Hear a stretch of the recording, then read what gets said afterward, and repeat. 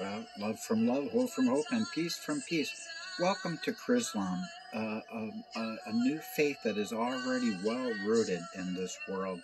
This is Beulah, the church, the first Chrislamic congregation.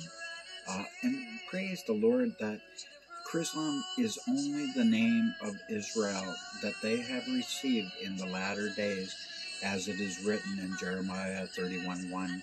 And it is foretold that they would get that new name in Isaiah 62:2. And the faith of Chrislam, the only doctrine, is this. The Lord God is giving his kingdom age covenant to one and all, because it was addressed correctly to Israel and all mankind. And that's why Israel has inherited all mankind. Isaiah 54:3 says so, that would happen. And so praise the Lord that Chrislam is just a name, because it's their kingdom age name once they get their covenant of Jeremiah 31. And the only doctrine of Chrislam is this: as it is written exactly, the Lord God says unto all people of love, with their faith alive as little children, not people who are walking dead, who's let their love just become a noun, having a form of godliness but denying the power of love. The Lord God says to all people who will commit not the blasphemy of the Holy Spirit, because there is all sin shall be forgiven mankind, Jesus said, except unforgivable sin. So he says to one and all, I shall be your God, you shall be my people. I shall forgive your iniquity, and I shall never remember it. I shall write my law and my love upon your hearts, and beyond that no one shall ever need to be taught about me anymore, for all shall know me, from the least to the greatest.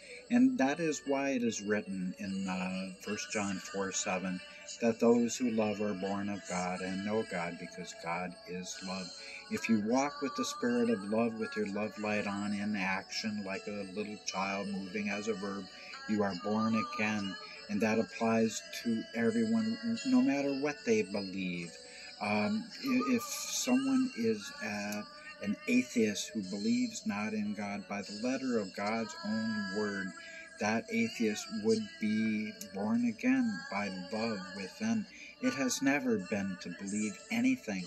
It has always been love alone that qualifies people for the sainthood of love.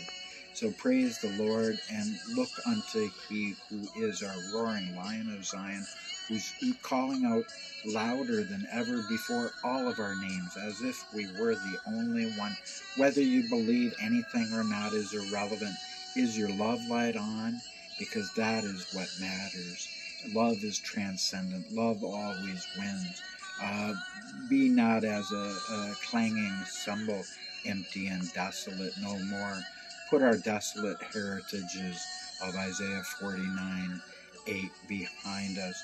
Move towards the kingdom age peace as the kingdom age arises, with our Lord Jesus Christ Almighty being the Son of love of Isaiah 60, arising in righteousness and with love, to destroy all gross darkness that has been behind us. And praise the Lord that Eden is ahead of us.